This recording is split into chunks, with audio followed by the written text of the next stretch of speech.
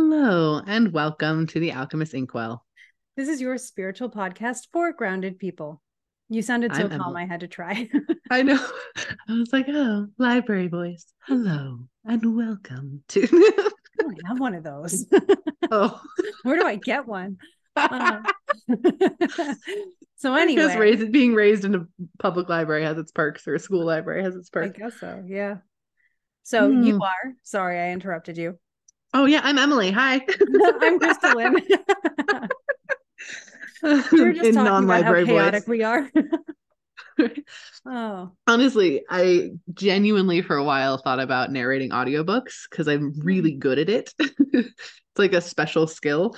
I just don't have the time or anything like that, but I'm glad my talents can be appreciated. It's quite nice. Yeah. Yeah, I can see why your meditations are always so great. Oh, thank you. Thank you. Well, hello everyone. Happy Monday or happy Thursday. It's Monday Happy for us. Never Thursday. mind. Yeah, it's Wednesday Disregard. for the Patreon group. Yeah. It's Thursday for the release of everything else. Yeah. And if it is Thursday, happy almost Mercury direct day. Yes. Yes. Oh. That is Friday. Woohoo. Thank God. We are excited. Oh I'm man. ready. Yeah. I know. Me too. I will say it doesn't feel like Mercury retrograde usually feels, is how I'm going to put it.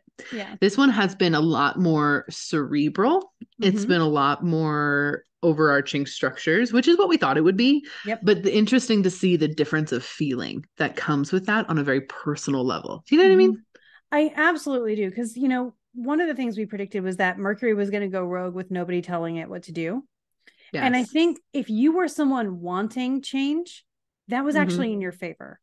Yeah. Um, and so a lot of us are like, I just need this to move or to even loosen up so I can do something with it. It felt like we were working with very tight, compact soil, and Mm-hmm. Mercury's been tilling it and saying, hey, don't plant yet, but at least we're going to get some nutrients back in the soil so that when you do plant, it'll Mm-hmm. grow, which is a Yeah. very Your Virgo. vision Your vision of what Mercury was doing is a lot better than what Mercury was doing. Well, that's When because you're like, Mercury's been Mercury's helping going me a lot rogue. with therapy. So.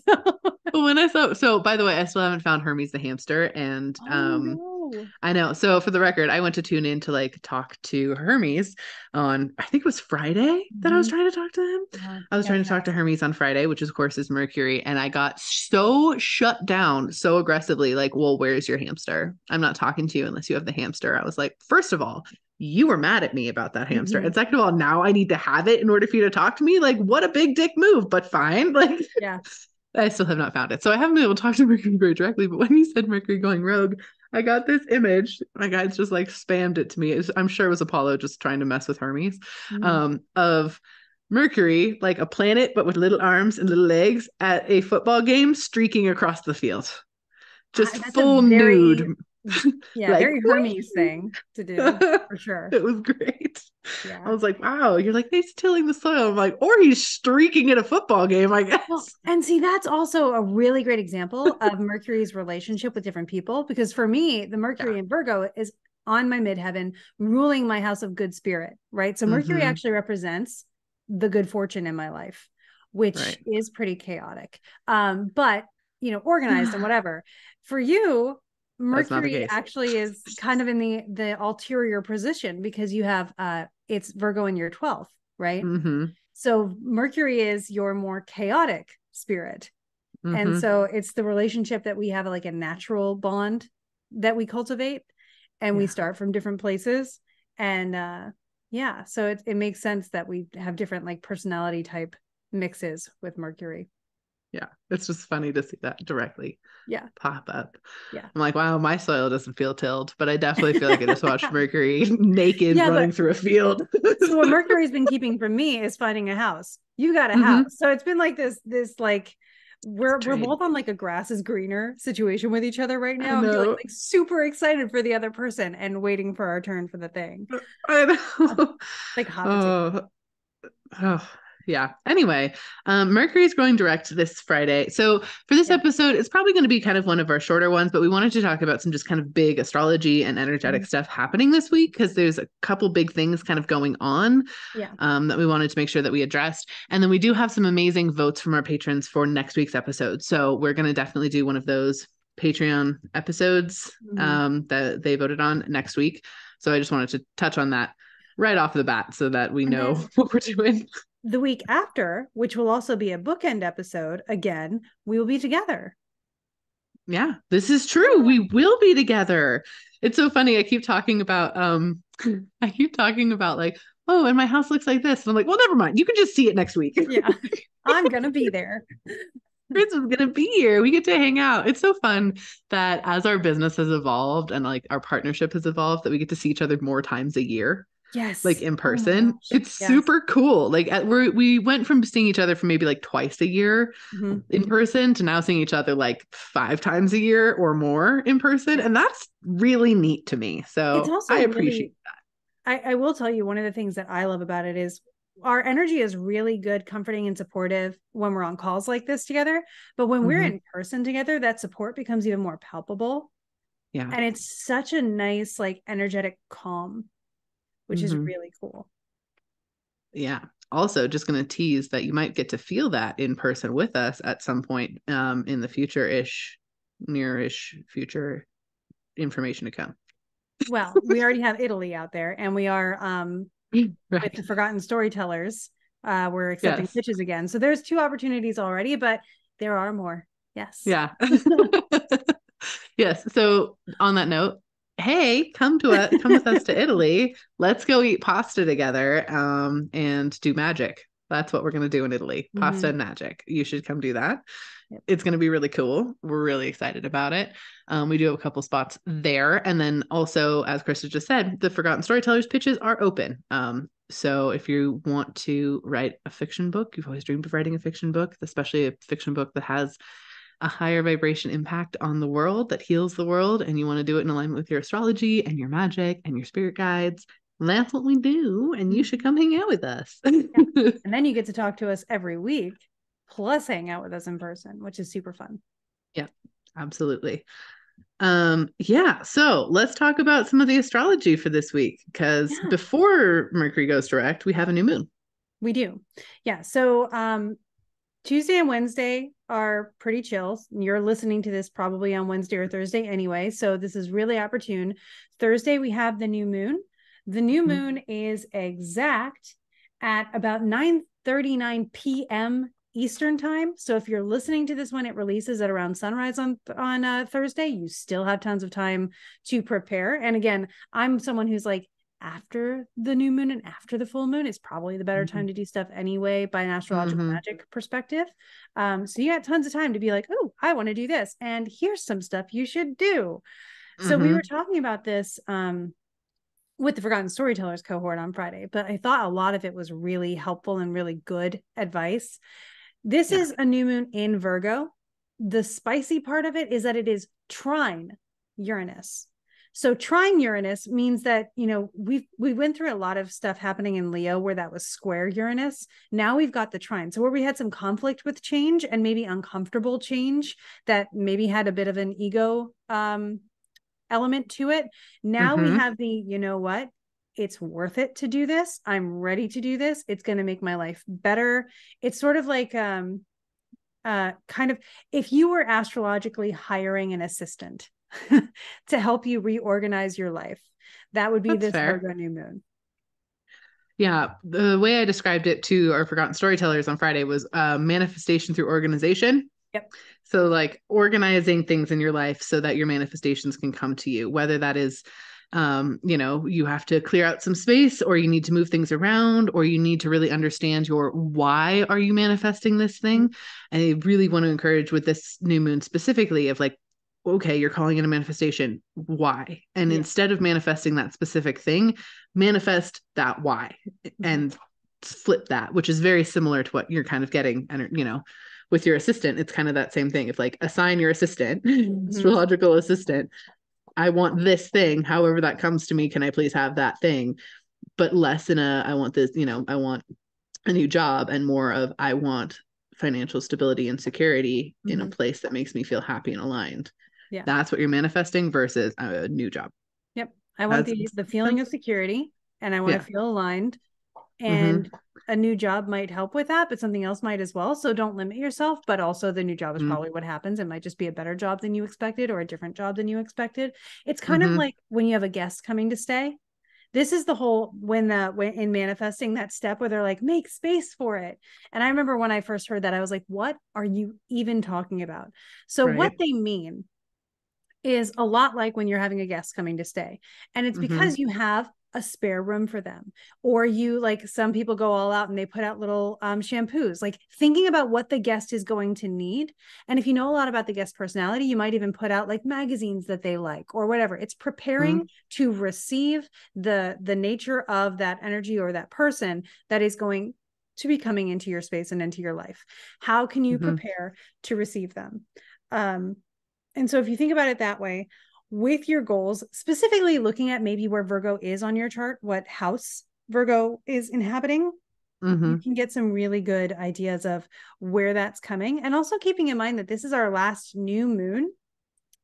And I'm just checking myself here. This is our last new moon before eclipse season. Yeah, it is. Yep. I've been thinking about that actually, which is again that manifestation for the Mm-hmm. organization because we're going Yep. to hit eclipse season. And it's not, and we always say, like, we don't encourage you to manifest or to cleanse or anything during eclipse season. It's more like, okay, I'm going to let the universe do what the universe is going to do with this eclipse for me. However, if you want to, of course, you still can. It's your choice. But it's kind of like saying, hey, in this tornado, I'm going to pick which cow hits me. That's hard to Yeah. do. That's what eclipse season is. And we'll do a whole, obviously, eclipse episodes and stuff like that. But for this one, get those ducks in a row so that with eclipse season, the universe is bringing the things you want that you're manifesting now. Yeah. And it also feels a little bit like getting ready to go camping. Like, pack your Mm-hmm. snacks that you're going to like. Make sure you have what you need to keep yourself warm if you're warm. If it's going to rain, make sure you have something to prepare for rain. So it's just like, I know that a lot of unforeseeable things are ahead of me, but I'm going to Mm-hmm. pack things that can help guarantee my comfort in uncertain situations because I have the frame of mind right now and the resources around me to create that space and that structure, which Mm-hmm. is where Virgo comes in, especially since Mercury is on the stationary degree almost to the minute this day too. Mercury is standing still for this lunation that Mercury rules. Mm-hmm. Yep. Yep. And with Mercury going direct, as with every retrograde going direct, make sure you like take a second and think back on Mm-hmm. how the last 2.5, 3 weeks went for you. Like, what happened? What did Mercury teach you? What came up? What broke? What Yeah. things did you have to get fixed? I had to call the fire department one day. It was so fun. Yeah. And like, what stalled out? Like, Mm-hmm. what were you working on that stopped? And now how might that move forward? And what have you learned about it in the meantime that makes you move forward more knowledgeably and, Mm-hmm. in a wiser position than you might have been in before? Yeah. What have you fixed? and Mm-hmm. like, what's been telling you it needs fixing? And if you haven't fixed it yet, do you have the opportunity to do that now? It's a great time for that. We have a ton of Virgo energy to work with. Yeah. I fixed my dryer because it was leaking gas. Hence why I had to call the fire department. It was great. Mm-hmm. But Just now you don't have little gas. And things, little honestly, things. again, kudos to you because a gas leak is no small thing. And you did a really great job recognizing Oh, that and doing thank you. something about it. Yeah. I will say, and I'm willing to speak about this here because it's our podcast and we kind of have some radical honesty stuff. A big, I don't want to call it a limiting belief because it's not a limiting belief. It's just something that has always happened because I'm a woman, and this happens for all woman or feminine presenting people. I have a huge distrust of authority believing me. Mm-hmm. And so calling 911 for something like a gas leak, my husband wasn't here. And it was so triggering, which is again, Mercury energy coming in because it Mm-hmm. was like, oh, cool. They're going to come and they're going to tell me it's not actually a thing. And they're not going to believe me. And then I'm going to have to fight for it. And I'm so tired of doing that. And I know this is a very similar experience for a lot of people because it's been every doctor I've ever seen, I've had to do that. Every male boss I've ever had, I've had to do that. Every landlord I've had to argue and to get things fixed that I know are true. I mean, cops have done that to me. Mm-hmm. Firefighters have done that to me. Like it's everybody. And so doing that again, it was a very Mercury retrograde thing of like, hey, guess what? You're going to confront this thing that you hate, Mm-hmm. which I did. And it sucked, but it was cool because they didn't gaslight me. They're like, listen, it doesn't seem like a gas leak, but would you like us to send the gas company out to make super sure because they have different instrument than us? And I was like, yes, I would actually send them out because I did smell gas and my nose doesn't work. So the fact that I could smell it is a problem. But of course, then I'm second guessing myself, like, is it a spiritual smell? Did I just smell Mm-hmm. something that like what is that? And then the gas guy company came out and he was like, oh yeah, they totally installed your gas line wrong in your dryer. It's been leaking gas this whole time. I was like, ha, he knew it. Which was really vindicating, but I didn't get gaslit. I Right. didn't get, I've been trying not to giggle at that this whole I time. know. I didn't get gaslit in the experience, which was again very Mercury retrograde for me. So that was, I think, what I would say was my quintessential Mercury retrograde experience. It's like something broke to fix something else on like 4 levels. Because now my Mm-hmm. dryer works, which my dryer was already my villain origin story. It only got worse and then it got better. So it's nice. Um, so my dryer works. So that was actually like physically fixed, but then also like, hey, I had a good experience with authority and like that made me confront a bunch of stuff. So just like as an example, if something like that came up for you, what layers did you have to fix things on? That is what Mercury does. Also, Mm-hmm. I am holding my breath and hoping that the lights on my dashboard that just came on my car just magically turn off on Friday. So we'll see how that goes because I do not want to take it in. Mm-hmm. Yeah. Uh, And again, Mercury in Virgo, especially. Virgo is a healer by nature. mm-hmm, mm-hmm, So you're going to be healing a lot of stuff. And we were already saying, like, for you, that's 12th house stuff. So again, it's that mm-hmm. unconscious trauma stuff that bubbled up during Mercury Right. retrograde. Mm-hmm. Mercury also being very prominent for your chart because you are a sun with Gemini. So it's a thing. Um, uh, yeah. So there's a lot to look into and a lot of layers Yeah. and a lot of ways that it gets super specific when you think about So it. specific. Yeah. Yeah.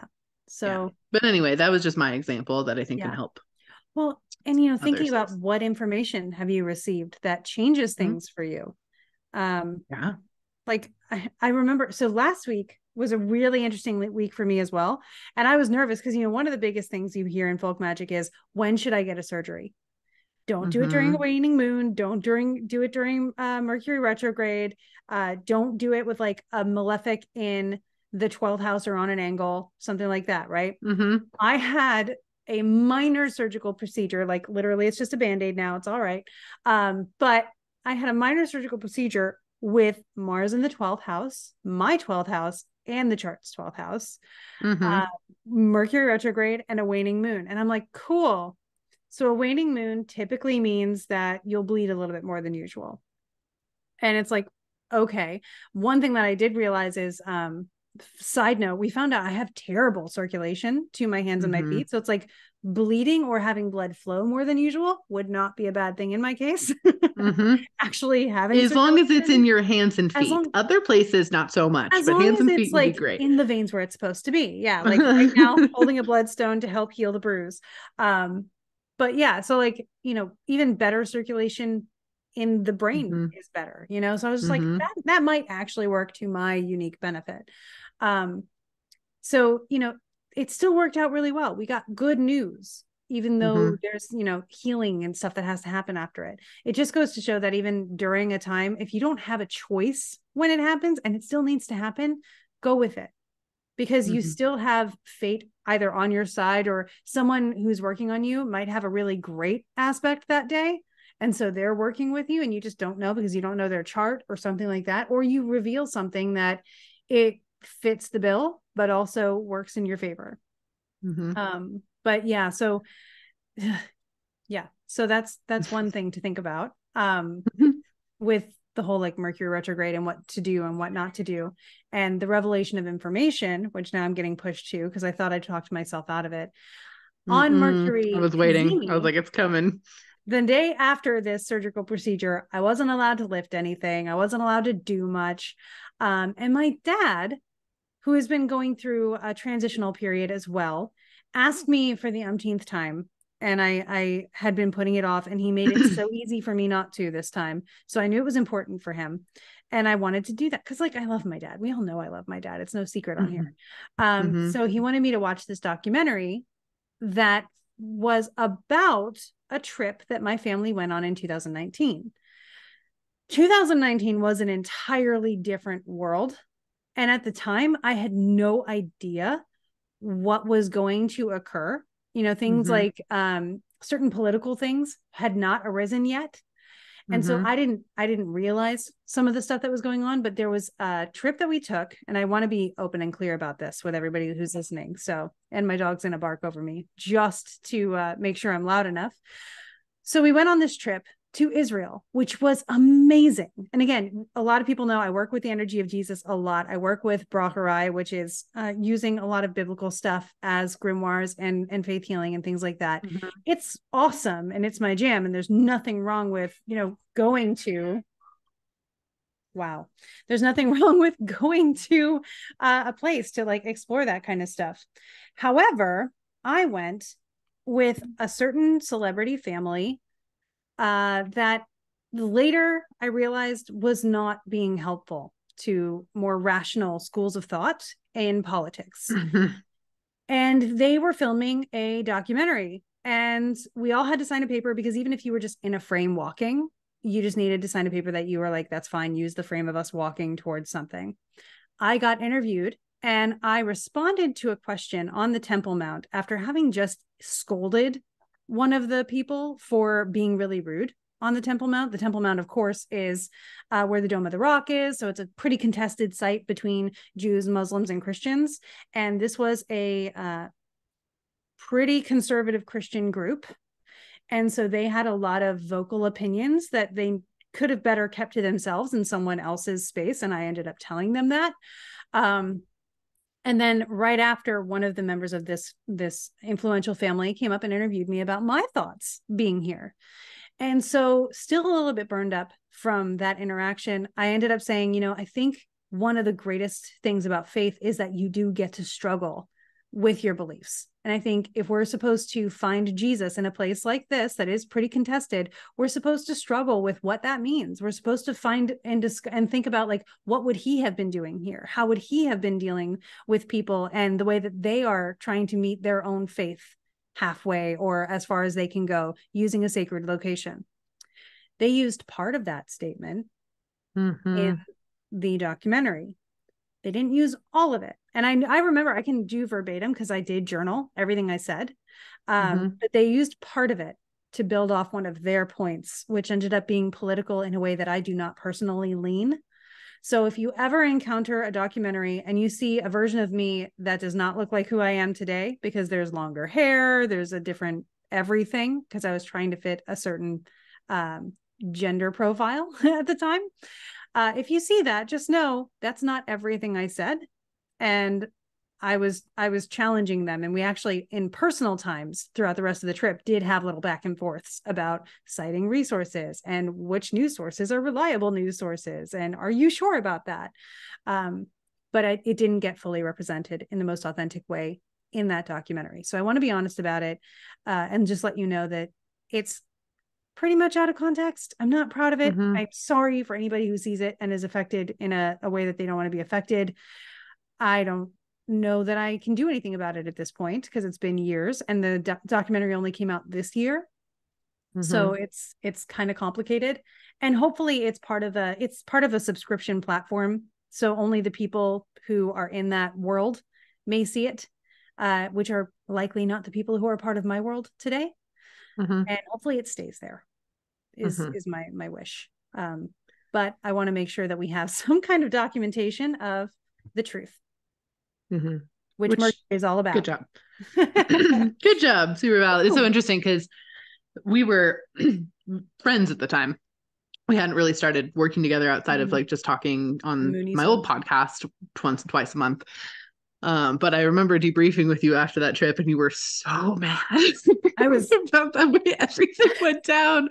Like, you're like, oh, the trip was beautiful, and you know, me and Dan got renewed our vows, like in the Dead Sea, and all these beautiful, like, magical things. Also, these people, like, you're so mad. It was great. So, in case you're wondering, from my perspective, Krista was not happy with how this trip shook out as far as the company that was unwittingly there. Mm-hmm. That was not something you signed up for. Yeah. Well, I'm a little sad too, because the people in my family who would have liked to have contributed a very helpful piece of Mm-hmm. the documentary, when they were interviewed, didn't make it. And it's Mm-hmm. like, come on. Like, my mom is one of the most photogenic, wonderful in front of a camera people ever. And what she would have said would have been incredible and, loving and right. And they didn't use things that she said. Instead, they took my image and used it, probably to appeal to younger audiences and stuff or whatever. And I'm just feeling a little like, really, guys, you know what you did?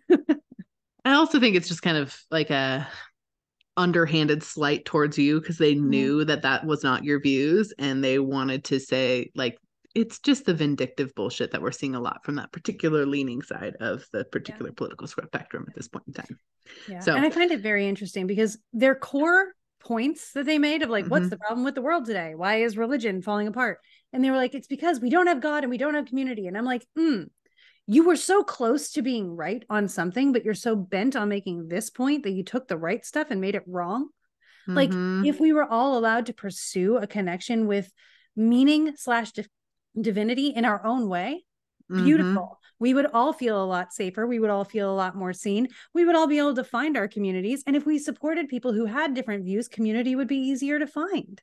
If we Mm-hmm. understood that there's like a truth that everyone comes to in their own way, which is in the Bible, by the way, then we would be doing great.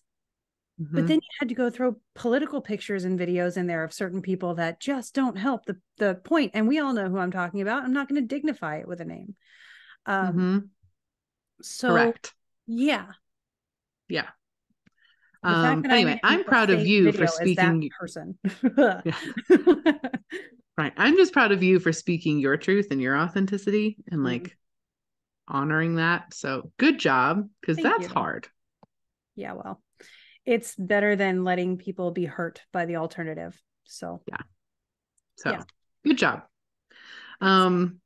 But yeah, so this week we have the new moon, we have Mercury stationing direct. Both of those will be pretty big and impactful. And we can start to look ahead to the eclipses sort of coming our way, which is also very interesting. Well, I think we have a full moon in between, don't we? I think we do. So we are going through a new moon right now in Virgo. Next thing we'll get is the full moon, which will be in Aries. Now, I know some of you are going to be like, the nodes are in Aries. They are, but this full moon is going to happen more than 15 degrees away from the node. So it's not going to be an eclipse. Mm-hmm. So we're going to get the first eclipse as a solar eclipse in Libra when the sun gets in there and the moon meets it. Then we're going to have a lunar eclipse in Taurus. That's where we'll find the lunar eclipse because that will be closer to the node, which is at the end of Aries. Gotcha. After that, though, you are correct if you are guessing that we will have Libra and Aries eclipses for the next year and a half or so. It's the Libra rising. Yeah. No, it'll be good. I'm excited about it. Awesome. We do have a quick question in the Patreon. Do we have time to answer? Are you good? I've got time. Yes. Okay, cool. The question is, do you have any favorite resources for dream interpretation or where to begin dream interpretation? So I've actually been exploring this more myself. I don't have a preferred book right now because so many dream interpretation, like I'm an ancient preference person. We don't have a lot of ancient dream interpretation stuff that I'm aware of. If you know of one, please comment what it is and I will explore it because I'm excited about that. However, one thing I do know that was done in folk magic practices, was someone would record their dreams regularly and then record what happened that day. And then they would notice, when I dream about this, I'm getting a letter that day. When I dream about this, this is happening. That way you can actually decode your own dream symbolism. It does take some time to build up, but that's a way that you can build your own dream resource. In the meantime, I recommend, like, if you're like, that dream meant something and I don't have a guide on it, ask yourself, what does this symbolically mean to me? How do I feel about this? What's the feeling surrounding it? Do a card pool for extra stuff, because if you are concerned about something, you deserve to be able to get answers as soon as possible. Dreams are so symbolic. I tend to go personal first. You can also, of course, Google There's a lot of psychological websites that will say people tend to dream about this when this happens. So you can find sources that feel resonant for you, but always check your sources and make sure they're good ones. You don't want to scare yourself unnecessarily. Yeah. And I will say too, I fully agree with that. I'm actually including kind of a big unit in I'm building a digital course right now about decoding your personal universe, like figuring out how the universe communicates with you so you can communicate with it. It's basically like making your own cipher for the universe. And I'm really thrilled about it. So I'm working on building that right now. And I do have a whole unit on using dream symbols and symbology for your own personal cipher kind of deal. So there is that coming out in the next month or two. So you can look forward to that. I will say in my experience, personal dream understanding far outweighs collective dream understanding, meaning even the work of like Carl Jung and things like that are out there don't typically align as much as we'd like them to. It's kind of the same way with when you see an angel number and you're like, what does this number mean? And then you're like, I don't know. There's like 17 different interpretations. Which one's the right one? What are they trying to do? I'm like, most of the time it's your guide trying to be like, hello, this is you. Good job. You did great. Whatever. It's a very personal journey too. So I do think that keeping a dream journal is super helpful. Because then you can start to look back on patterns and again figure out what happened that day. That's super duper helpful. Also, quite literally setting an intention before you go to bed. I remember my dreams, or I understand my dream tonight, or something like that. And it takes practice to do that. I'm not going to say like it's super easy right off the bat, but it's a really effective tool if used consistently and with dedication. So that's another way to really start understanding your dreams. That would be my 2 cents there too. Again, I don't really have a book. I've read a bunch of them, but I don't have a book that I like for it. So I've never found a book that I'm like, you get it. So I don't have one that I want to recommend. Yeah, I agree. But we hope that helps you all. And thank you all so much for being here. Happy Mercury Direct. Yay! And yeah, we definitely have a fun topic coming up next week that we're excited to chat with you about. And then you get to see us in person the week after that, which will also be fun. Yes. Yeah. And of course, we hope that you take all of this energy in the closing of Mercury Retrograde and you go make some magic. Okay. Now, if everybody's on YouTube, that should have been off because it was off for me. Was it off for you? No, it was on for me. Okay. Because last week they said we got it really good. So guys, weigh in. Let us know. How are we doing? We're trying to calibrate a new Wi-Fi. Yeah, I got super speedy Wi-Fi and we don't know how it's affecting us yet. So Mercury. Yay. Yay.